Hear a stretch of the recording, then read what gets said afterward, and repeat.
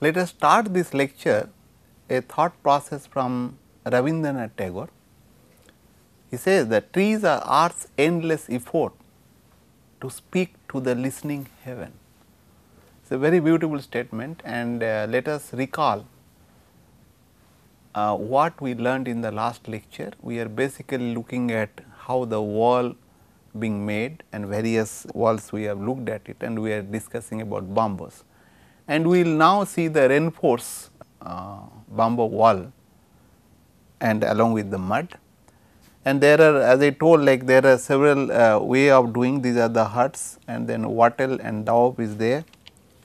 And wattle are traditionally made from wood or bamboo or any other like maybe sticks which will be available plentifully in that area. And the panels are daubed with the mud and straw mixture up to the thickness of 50 to 150 mm depending on that. This is what I am showing. Of course, here these are the bamboos, and it can be cane also. See, this can be made of cane, any other reed, what you can say, reeds you can think of, and this is or cane or any other materials. So, advantages, if you look at it, it is easier to construct and it is cheaper to construct, but needs maintenance. It is elegant and fine for seismic zone, and it can be made only where cane or bamboo is available locally. Basically, you need not to really transport, and then material and cost will be very high when you transport. Here you can have in your own backyard, if you can grow. And as you know that bamboo grows in a 2-3 years, you can having enough bamboo to make your house. And even if you take one bamboo out of the tree, it will not spoil. That is the best good part of the bamboo. And cow dung and the local vegetable husk and local available grass and straw can be used, and this is being shown here. Again, this is the thing, and this is the straw are being used along with the mud. They can use local materials, and this rice husk is being used. This is basically rice husk. Rice husk is a good insulating material. It is generally applied to the outer layer of mud plaster because it is water repellent. Even if water will fall on that, it will not erode the mud if it is there. So, that is why rice husk is being used very much. Of course, the advantages will be similar: low cost, cool inside in summer, warm in winter, easy to construct, good strength due to reinforcement, right, and the good against vibration, particularly like in earthquake and other regions, reasonable durable if you add this sawdust and other local material which will be there, right. And disadvantage, disintegrative, there is a permanent moisture, like particularly in the coastal areas there might be a little problems, and wash out in floods and fire susceptible. That is the one bad thing about, but when you use mud it will not affect that much.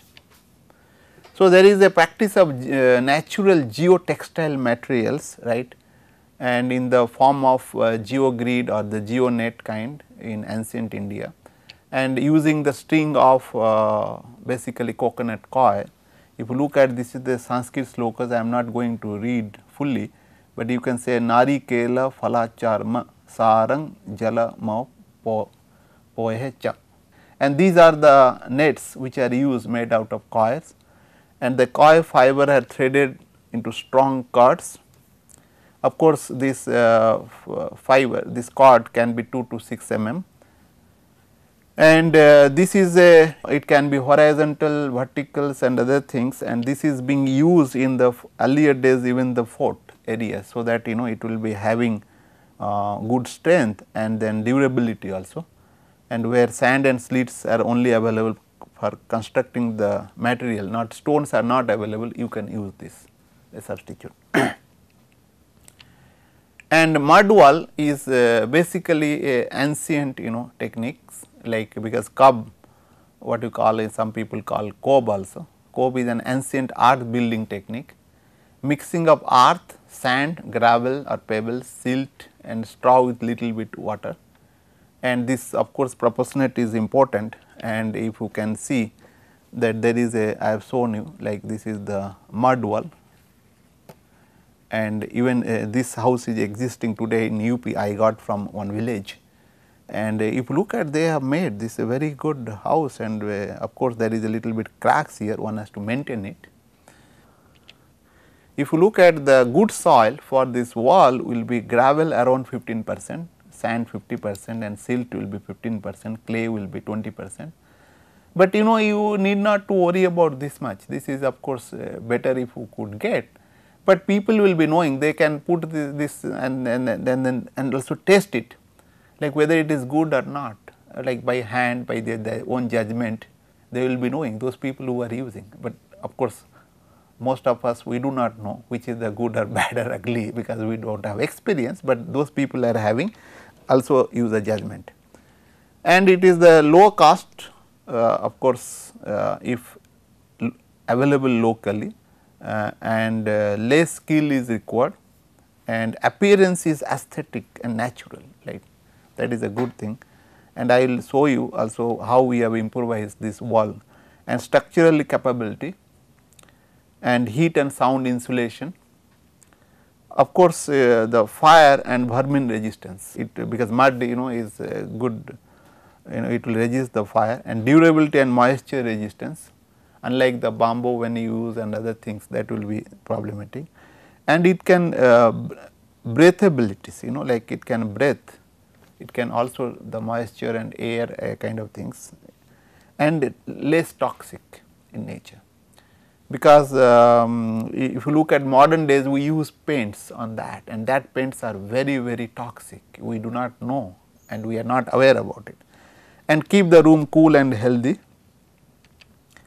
And of course, disadvantage, less bonding between the mud and big pebbles if you are using, that is also a problem. So, you will have to use the pebble, proper size of the pebble, not easy to handle after certain height. But if you look at the history, particularly other countries also, like they have used very big houses, even you know 3-4 floors, and then big mosques are there in Iraq and Iran, you can see that, and affected by flood and torrential rain.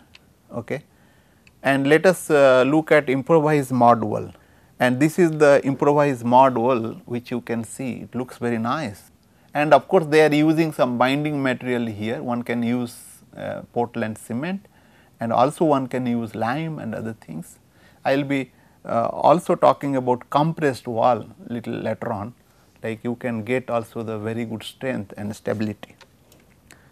And this is another one, this is interior, this is the exterior kind of thing, you can have nice things, you can't think of that this is made out of mud, this wall in today. So, what I want to emphasize, not that we will just look at them, but we can improvise it and then use it today. That is the point we should learn from this lecture, and then from our ancient wisdom.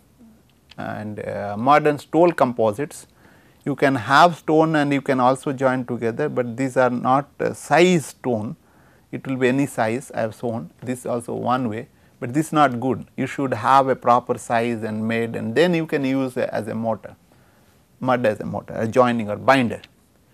But low cost if locally available, and less skill required, and disadvantage is less stable against vibrations and other things. History of maximum failure during earthquake, because these are not very stable, but if it is a stone, at least it will be stable.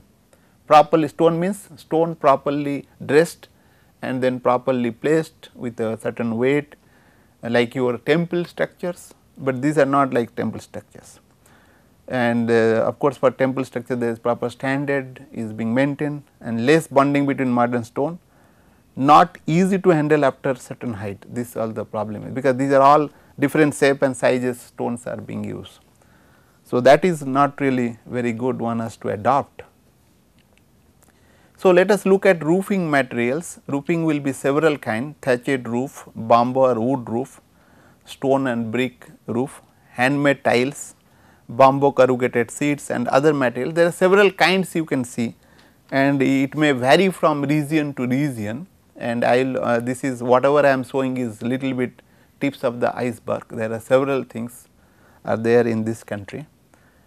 Thatched is one of the oldest form of roofing. According to me, it is as old as Indian civilization, and we have we will see maybe in the afterwards when you talk about town planning about that.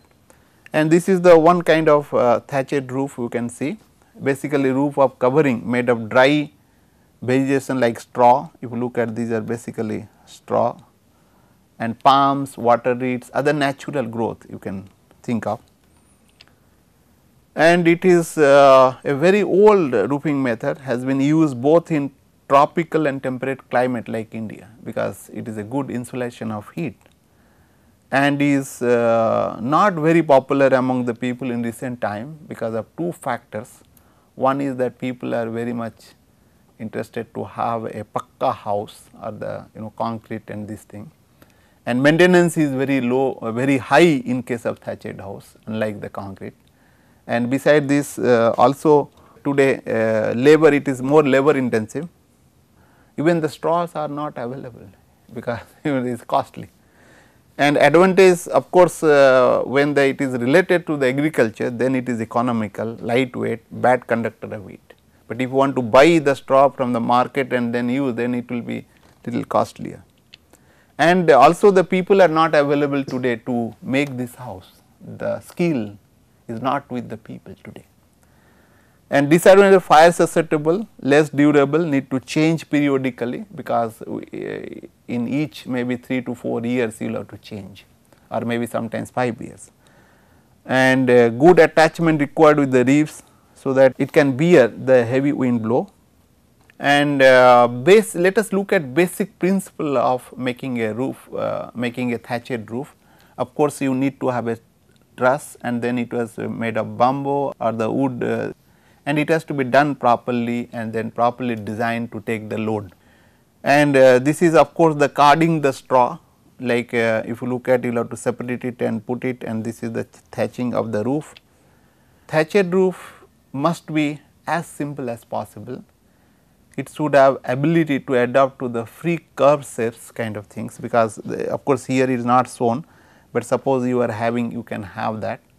And thatched around 80 to 150 thick was used earlier days, right, depending upon the your rain and then torrential rain and other thing area wise.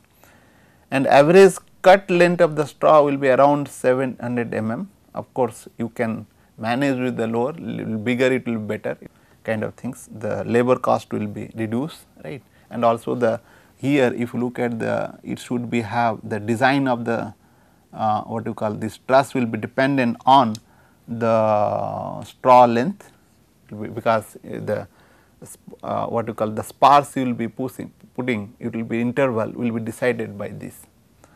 And the straw bundle used for roof must be strong, supple, and able to resist the effort to break it by twisting a handful continuously. So, therefore, people use some kind of tie it and then put it. If you look at, these are the poles here, this is a pole. Pole should be around something 50 to 100 millimeters diameter, and maybe space around the 400 to 800 millimeter apart, depending upon the design of the roof and also the truss. If it is very heavy, then you will have to take the load of that. And if wall is there, wall will take care of it, but in some places you do not, you will use the wall, you use the pole. And overhangs, these are the overhangs, it will be around 600 1200 mm to protect the mud wall from the erosion, and direct exposure of the wall to direct heating from the sun in summer. And if you look at that, depends upon what you call the area where it is, what is the, as I told, the path of the sun taken in the winter and the summer season has to be taken care. And rain water must not be allowed to discharge from a high level of roof to another thatched roof at lower level.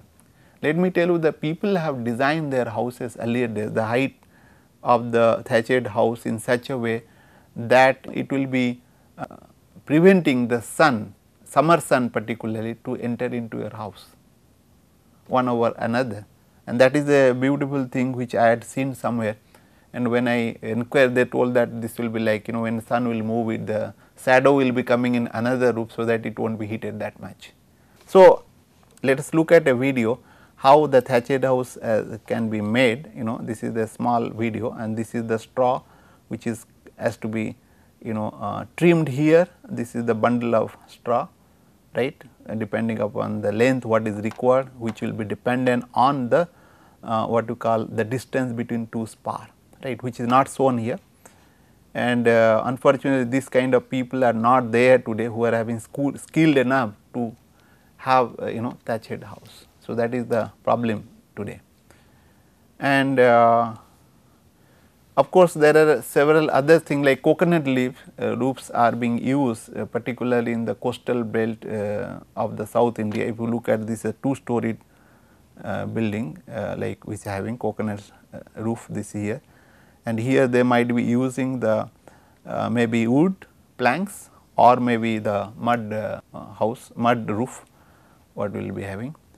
And mud timber flat roofs, if you look at, it is most popular in Gangetic plain in UP, MP, Bihar, even in Jammu Kashmir you can find, and Deccan plateau and some parts of Karnataka, Telangana, Rajasthan and also central Maharashtra you will find.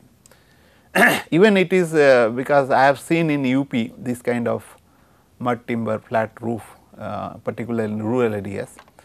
And Indian mud roofs are normally flat with mud bricks on the supporting platforms of wooden planks, reeds and bamboo matting palms, or even palm of coconut leaves, any matting you can use, right.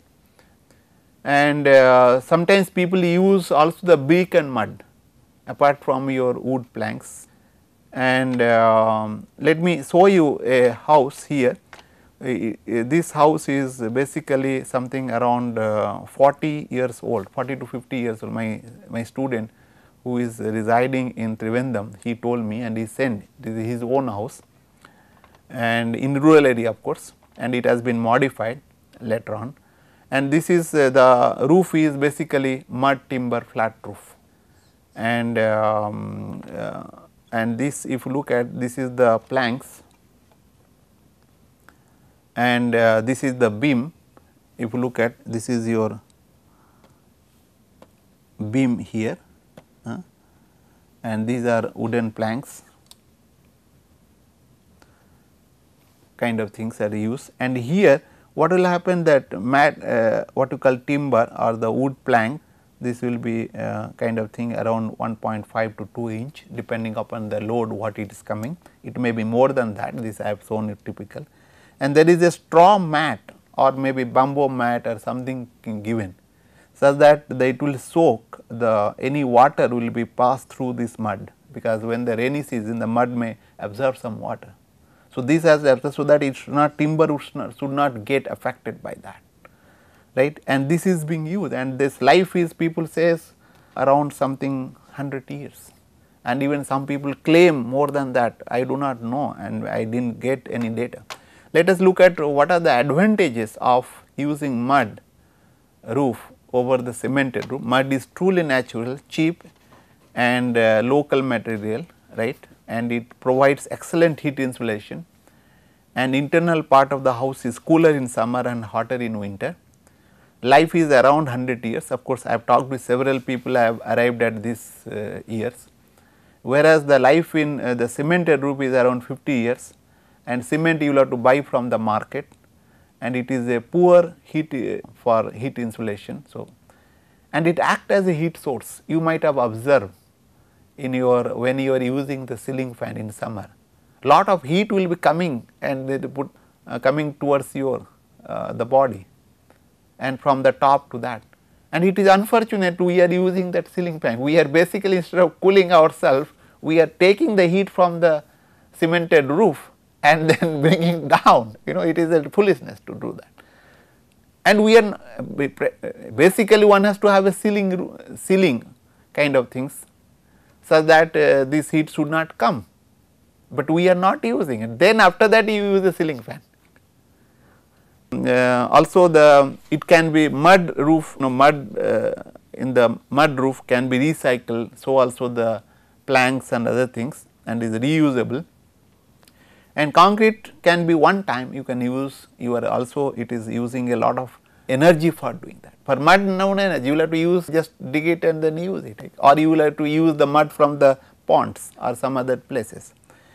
It cannot be recycled and dismantling cost is low, but concrete house if you want to dismantle it is very high, and construction cost is very low because any ordinary person can do. Here you need a specialty, higher cost of construction and stronger in compression so far mud is concerned, and so it is very good for the roof. That means, mud is a very good material for the roof, whereas the cemented crack may appear if not properly casted and cured properly, and also cost of construction of the concrete house or cemented roof is very high. And of course, there will be disadvantages. Mud is eroded easily by water, mud has low strength, of course, like it behaves poorly in the event of earthquake, and of course, cemented if you compare it is good resistant to earthquake provided it is not very severe, low range Richter scales. If it is low one can manage, if it is high then it will be devastating. And high maintenance is required with the few intervals after certain intervals of years one has to maintain the mud roof, and so also the concrete also one can do, otherwise seepage will be a problem. And mud soaks up rain water and becomes very heavy, and of course, cemented roof will not soak the rain water, and mud roof is susceptible to the, mechanical damage, whereas the damage due to the mechanical forces in case of concrete is not that much, provided the load is not that heavy, like in earthquake or heavy cyclone or landslides, this also cannot manage.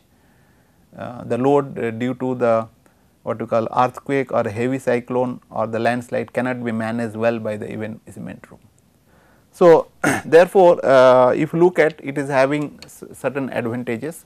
Let us look at now the bamboo or the wood or the grass roof kind of things, and this is the bamboo roofs which is well designed, and then it has to be joined properly also, these are joints, and it has to be properly maintained so that water can fall and this thing, and this is the of course made of kind of a bamboo also, and this is the one which is made of wood. If you look at this is the wood roof, and sometimes people use over it brick or maybe some mud can also be used, but even you can also use some mat on it on the top of it.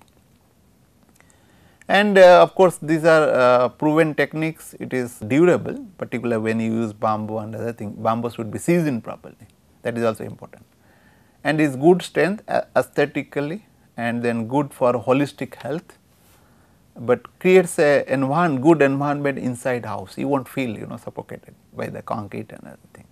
So, from that point of view good, and it is a biodegradable, that is a very important one, and it is eco-friendly in the sense it is not guzzling the energy and creating some greenhouse gases like your cement and other things. So, also the iron rods. So, hand made tiles if you look at, people can make and dry it and even they can bake it, and not much skill is required to manufacture. Installation and maintenance does not require special skill, you just keep properly. Okay, of course, to some extent skill is required, but not that sophisticated skill is required. Can be manufactured by the local soils and good for air circulations and never feel suffocated inside house, and not durable that much as the concrete, but however one can manage up to 10 years kind of things what people are having. And brick and lime roof, which is if you look at I am showing here that this roof I have got in nearby IIT Kanpur, there is a just adjacent to IIT Kanpur, there is a village Nankari, I got this house. If you look at, this is your roof. if you can see, this thing is a arc here. Now, this arc is made and it is what the person is claiming, it is more than 60 years old, this house, and it is not maintained properly. Let me tell you, there it is abandoned, they are not using, they are going to dismantle it also, and without maintenance they could manage to get 60 years, and which is not in that bad condition from the look you can see. And there is another question arises, this arc, how it is working. If you look at, these are the forces acting on the structures, and these forces is being transferred over here to that, and this is a very important stone which is known as the lodestone or the keystone, key brick you can say here. This will be what you call load brick, right. And the acting forces due to the weight and also the human being, suppose you can have a moving around, you can go for a second story building. It is result to the compressive stresses in turns, because these forces is transferred to this way, this is compressing right, and in turn eliminate the tensile stresses here nearby, right, it is being joined. So, the force is coming, and which is also known as the arc action. Because of that it is basically being remaining, and then of course, you can use these kind of motors here or the binders, so that it will remain. But how they might have made it, and keep in mind, this is a very large arc here, this is the very small arc here. Okay. What they could have done, they could have made a frame like this beforehand, and frame, of course, it could have been a truss kind of thing joining, so that load can take kind of structures, and then they could have set these bricks, put it, and then of course, keep in mind that these bricks should be a proper size, that is very important, and such that this center will be coming to that, and this center of this thing will be matching with this radius. That is the important point one has to make. Brick making and putting, it is a little lot of skill is required, and so also each brick has to be looking at this load, whatever it will be coming. And this is the house which you can make, brick and lime. You can make 2-storied building, 3-storied building, also people have used it. And there is another way I happens to see in Kanpur, and this is again in a dilapidated condition by the side of Ganga. It is in Sivrajpur. This technology is little different. This is basically what you call the vertical, the arc is vertical in nature. In this case is vertical arc. This is the horizontal arc. If you look at, these are all arc.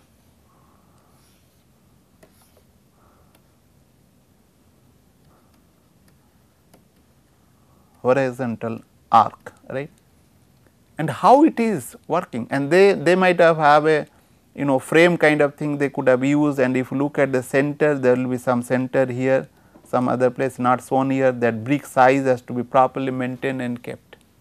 So, therefore, it is very important to what you call see that this kind of technology can be revived, such that it can be used even today, and without resorting to the concrete, and the lime is far superior as compared to the Portland cement, because you can make it locally and then you can use it, and also from the heat transfer point of view it is having better properties.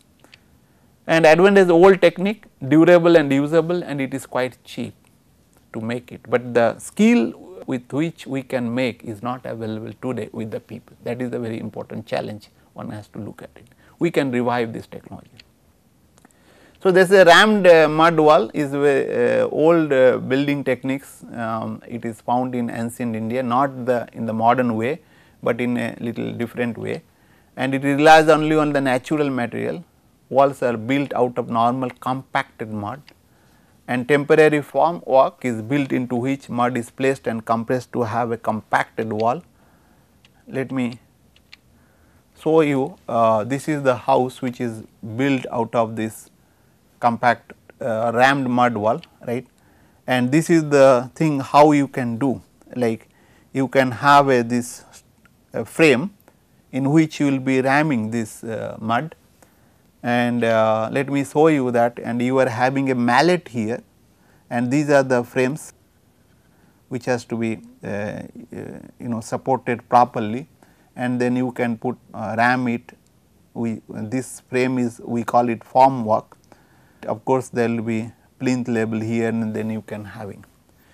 And ideal mud consists of good mix of clay 10 to 40%, silt around 10 to 40%, sand 30 to 50%, and very fine gravels, but people do use in modern time cement, and even lime can be used, and both weight bearing capacity and non weight bearing walls can be built. Of course, when it is weight bearing, you will have to increase the strength, and multi-story building can be made out of this, provided the walls are of adequate thickness, and minimum thickness is around 30 centimeter, mainly to allow the stability and thermal mass. Of course, 2 to 3 story building can be built with increased wall thickness, and it is eco friendly and recyclable and also sustainable. If you look at this kind of technology, earlier days used in fort walls, particularly outer walls will be made out of compress, what you call, or the rammed mud wall, and they were using elephant for making that, load wise. Okay. So, let me show you a video just to say how it is being done, and it is done in modern time in Uttarakhand in some region. And if you look at this is the technique they have used, and this is a 2 plates here and 1, and they are using, a person is just standing and putting his own load, so that he is also pressing it, and after this, of course, this is the one pressure you can think of, this is the handle of the pressure which will be pressed by the both the side of the form work or the plank, wooden plank. So, that he is doing right now, so that it will be compressed, right. Both the vertical compression and the horizontal compression has to be given, so that it will be take a proper shape and compacted. And they have also made this house themselves, all family members, and including the roof also. If you look at this roof, this is the roof which is basically made out of mud, okay, in recent time. It is not the old time, even they have improvised the technology and then they have used it. So, you might have seen mud staircase, but for me it was a great this thing, I could get a mud staircase which is made of, these are the steps of the staircase, and it is still being used in rural areas of UP, and particularly with the poor people who cannot afford to have a concrete house, they are using today. And I was having a video, maybe due to paucity of time I will not show you. It can be made with natural material, it is eco friendly, and semi skilled people can make it, and of course, the more maintenance is required. It will be suitable inside house, and it takes more space, these are the disadvantages, and it is suitable for straight staircase, straight. But if you want to have a winder staircase, like in modern time, due to space what we are using, you cannot use it, but however, we can really improvise it, find out ways and means how to do that. And it is mostly used in rural areas like Gangetic Plain, UP, Bihar and West Bengal also to some extent. And this is the huts in Rajasthan. If you look at this, a particular shape is there, and this we call it as a bung, and this is a very nice decorated walls they were having, that is the aesthetic sense they are having. And this is the same thing, and which is known as bhanga houses in Kutch and Gujarat, which is basically in seismic zone. And bhanga houses is traditionally construction type in Kutch district of Gujarat state, which has a very high earthquake risk as I told just now, and it consists of single cylindrical shaped room. Like this, it is a single cylindrical shape, it is not a rectangular shape, it is a cylindrical shape, and Bhanga has a conical roof. This is like a cone, this roof is like a cone, right, and supported by cylindrical walls. These are all cylindrical, and Bhanga has existed for several hundred years and is quite durable and appropriate prevalent in desert conditions. This is meant for desert conditions, because any side wind will come, it will not affect it, the roof will be balanced properly. That is the beauty of this house. And due to its robustness against natural hazard as well as the pleasant aesthetic, housing is also known as architecture without architects. Nobody has made, people have made that, and it looks very beautiful, right, you can see. And these are the some other houses in which are having thatched roofs and which so on, and they do always indulge in paintings the walls and other things, and these are also the what you call the windows they are having. The construction of the Bhanga house is basically, as I told, is circular in plan with cylindrical shape. So, this is basically the circular in shape, and inner diameter of Bhanga house is typically between 3 meter to 6 meter, right, and generally this house will having 3 opening. One is the of course the door, right, here, and there will be windows also, another windows, 2 small windows. And during earthquake, if you look at which happened in the Bhuj region of Richter scale of 7.6 in 2001, it was not really very much affected, and as the record says that very few Bhangas experienced significant damage in the epicentral region, which is maybe attributed to the poor quality of construction material and improper maintenance of the structure, because you need to maintain. And why it is so? Because due to the circular shape wall in the plan, this is the circular shape, and inertial forces developed addition a thick wall required, right, inertial forces are developed so that it balance each other, and the thick walls required for thermal insulation high in plane stiffnesses, which provide excellent performance under the lateral load. When the loads are coming, it is all balancing because of circular in shape. And it has also been observed that the failure of Bhangas in last earthquake caused by the few injuries to occupant due to type of collapse. So, this is a very good house which having, of course, this thatched house will having what you call vertical wooden post which will be there to make it balance kind of things, and structural rigid. So, of course, the hut style in South India will be little different, and these are the I have shown you know different styles of huts in the rural South India. And there is a one house I am thinking to discuss. Of course, each region will be having different kinds of house design, which I could not cover in this lecture, but however, I will urge upon people to look at it and document it if possible and send to us and take some video and pictures, right, of those houses of particular regions.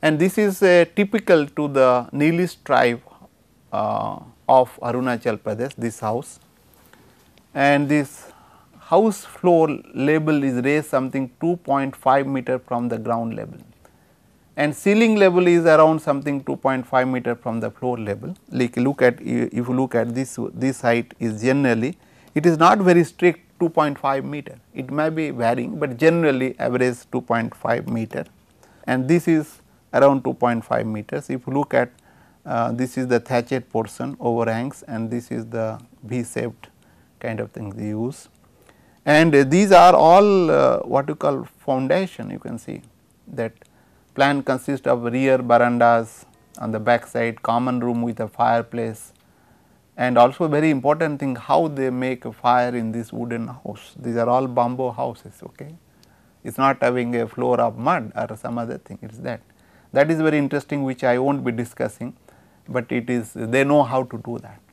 And like side verandas, there will be lot of verandas. Roof is made of bamboo truss and toko leaves in that areas, and palm leaves, cane leaves, jungle banana leaves. There are several kinds of leaves they can use. Of course, the longevity of improved type of indigenous house is about 20 to 25 years, but the maintenance is called for 2 to 3 years, like any other thatched house.